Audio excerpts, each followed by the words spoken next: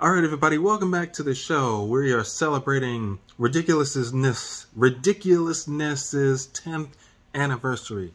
Okay, so you know the game rock, paper, scissors? Okay, this is rock.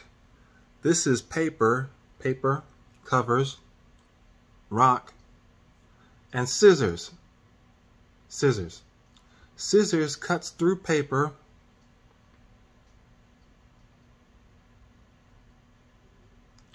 And rock beats scissors. I believe that's how that goes. Okay. Rock, paper, scissors. Rock, paper, scissors. Rock, paper, scissors. Okay. And if you think that that game is ridiculous, here's something else that's even more ridiculousness than that. Look at this. It's two rock, paper, scissors spinners that look like egg shapes. And what happens is they spin around and then one lands on one of the signs from rock, paper, scissors. They both say scissors right now.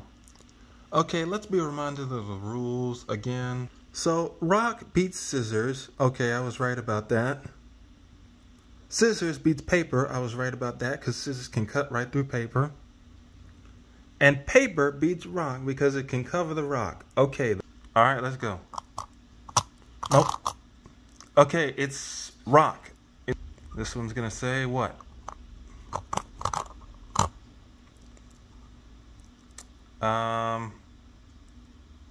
Invincible. Oh my gosh. That beats everything. Whoa. Whoa. I have never seen, that is so ridiculous. I've never seen that before.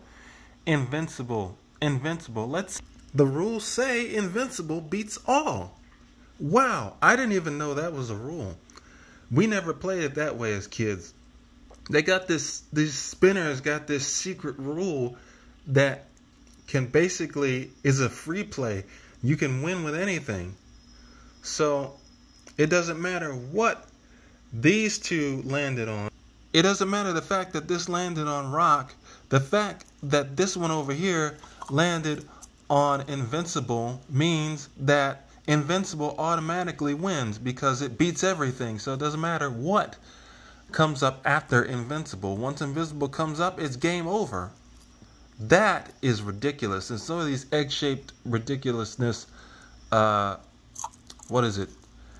Rock, paper, scissors, spinners.